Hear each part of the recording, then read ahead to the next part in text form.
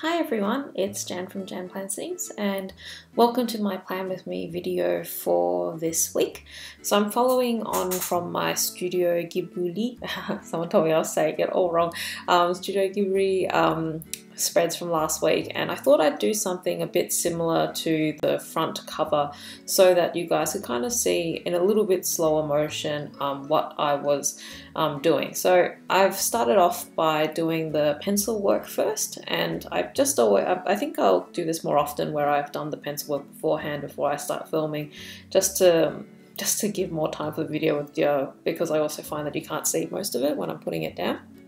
And then after that, I'm using the Pentel Pocket Brush Pen to go through and do the line work. And I'm really enjoying using this pen nowadays. I'm getting a lot more control from it, and I like it because of the variation that it gives in the line work. And every now and again, I will switch over to the Sakura Micron pen when I need more control.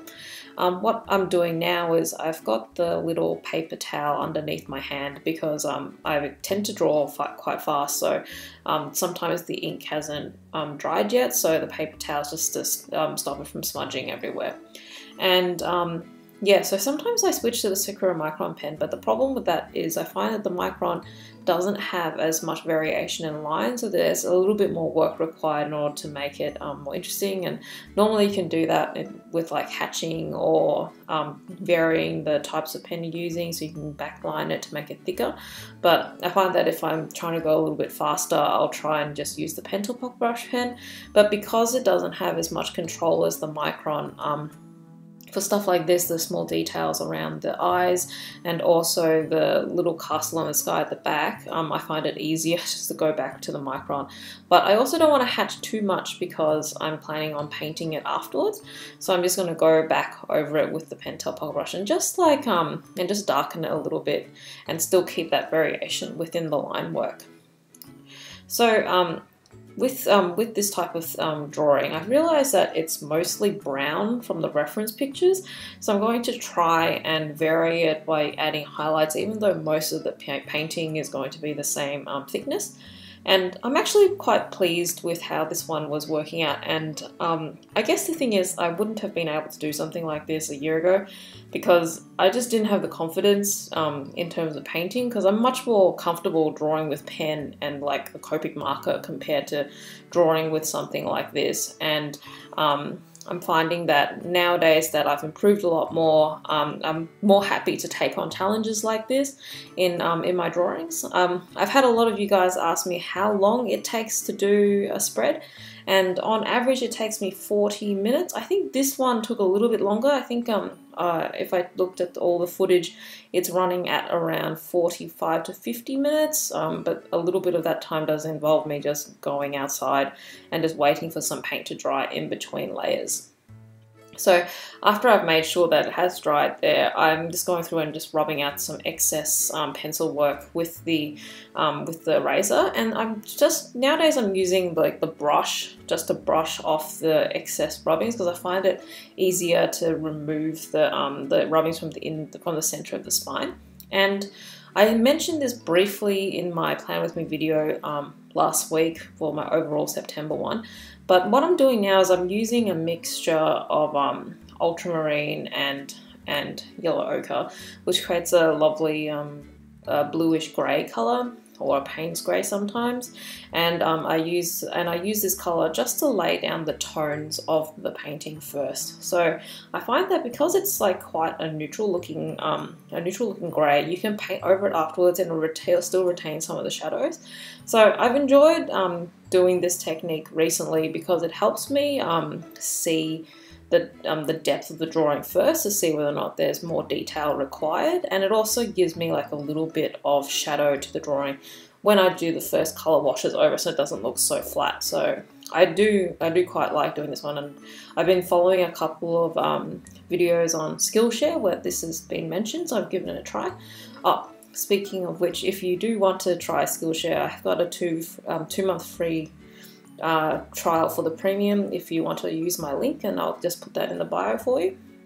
But so after I put the grey paint down, I'm just going over it with a blend of browns to just to colour in the part of the castle, because most of the artwork from the castle is like it's all very, very brown. I think it was because it's quite an old movie, so there wasn't as much distinction for this object, which was most of the time in the background, with the characters being more important. So I've just gone through and I've added brown to that, and then I'm dabbing a little bit of green to the top of it, and the green seems to sit on top of the brown a lot more, so it pushes the brown to the side. And I find that quite nice because it kind of gives that kind of glowy look with the top of the building to the green. And I was a bit worried here that there was enough definition, but it was okay, because I think afterwards what I'll do is I'll go back and then just darken a few of the portals and the shadows with a thinner brush. So after that, I'm dipping the paintbrush directly into the pan to get the really dark colours. And at the top of the castle, I've noticed they had a little inkling of like terracotta tiled roofs, so I put those on the top. If anyone's using my drawing as a reference to draw the castle in the sky, I really do not recommend it, because I was kind of just like making it up as I went along and kind of just like an average of what I thought it would look like. And now I'm just doing a little wash of green. So I've only got a bluish green in my pan of watercolors, and that's because I find that you can mix really nice varied greens by using just a base green plus variations of yellow and blue with it. I tend to just mix it with the quinacridone gold every time if I want to make the green a little bit deeper. So that's how I'm doing the wash for the trees. So I'm just going through, and I did the wash over the top with the grey shadow still showing through underneath, and then I'm going back and with a thicker colour I'm just darkening the bottom of the tree just to give that extra shadow. And it is running a little bit into the brown at this point because I'm moving quite quickly. I'm not letting the layers dry, and I'm okay with that because I find that I do like the blending in between the colours of the watercolors. And in all the reference pictures that I could find of the giant robot, they're always he's always brown and green. So I was actually hoping that I could make him a bit grayer so he stands out against the castle a little bit.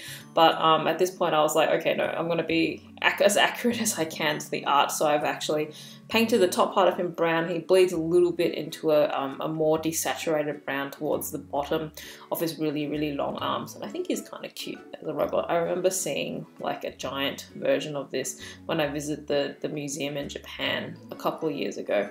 So, but I can see at this point the head of the robot is blending into the castle. So what I'll do is I'll try and define it a little bit with darker colors, and then go through and paint it with a little bit of white to add that definition around the edges. And I'm just like going through at the moment, you can see with a much thicker brown, and just like just adding a little bit of depth to the overall painting. I've picked little butterflies because I found that he was like a little gentle robot. He was picking up flowers and butterflies in the movie. So I got little butterflies holding up the little discs, which will be the dates for this week's layout. And I like this is basically my go-to layout nowadays, where I have like a central artwork and then just the sides to do the notes.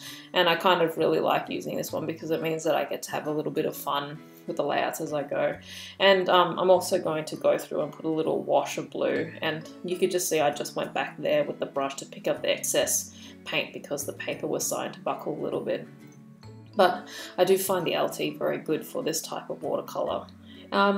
And a lot of you have asked me whether or not it's enough for me just to have this as my weekly the whole time, but I do have extra pages in between my weeklies to do notes and other things. And I find that in my weekly, what I use it mostly for is to put the big tasks. So it's kind of like my master list, and any details and meeting notes I have extra pages, or I even have like this junk notebook that I leave on my desk, just in case anyone wants to write me any notes that I don't have to write into this pretty journal.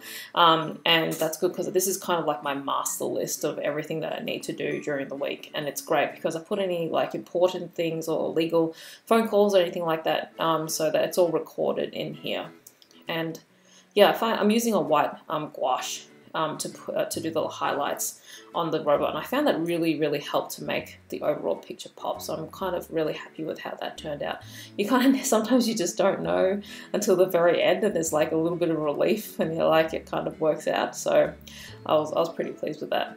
And to finalize it, I'm just going through and just adding a little bit more shadows, but I think at this point you just stop touching it, because sometimes I just keep drawing on it until it's just a little bit too much. But I think I managed to draw a line at a good point here, and I'm just using the 01 micron again just to do the little numbers and the bubbles. I didn't want to color it in black this time because I didn't want them to overpower the drawing, which I thought was nice and soft. And after that, I'm just going to put like really small letters for the weekdays. And once again, I combine Saturday and Sunday into one. And yeah, that's it for this layout this week. I hope you guys enjoyed watching me do that. And Ghibli's been hard, but I've really been enjoying it. So I'll see you guys next time. Thanks. Bye.